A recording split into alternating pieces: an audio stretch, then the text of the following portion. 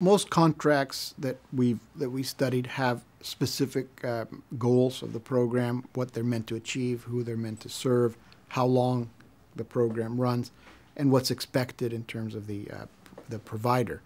In our analysis of the regulatory environment and the legal frameworks, we argue that based on the evidence, there are certain functions of the program that are required for success. We've categorized them as four. One is competition.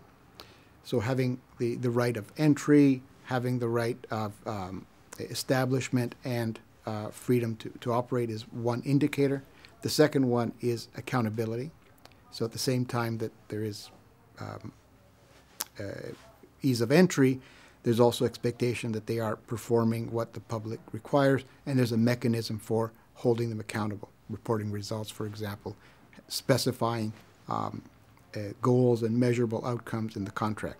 Third is autonomy, so giving the institutions the right to organize the school, to set the standards, to decide how to teach, even if there are national standards, how they're going to achieve those standards, the right to organize the school organization, curriculum, and labor functions.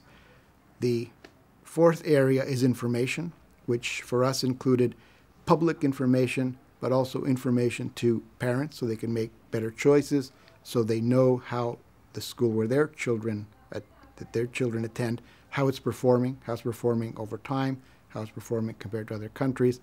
And we argue that to promote access, these schools should, if they're receiving public funds, should not be selective, so they can't exclude students that are difficult to teach, and they should be affordable to students. So either there's no charge or there are subsidies to parents to attend these schools. So the success of the program would be measured also by how accessible they were and how they promote equity.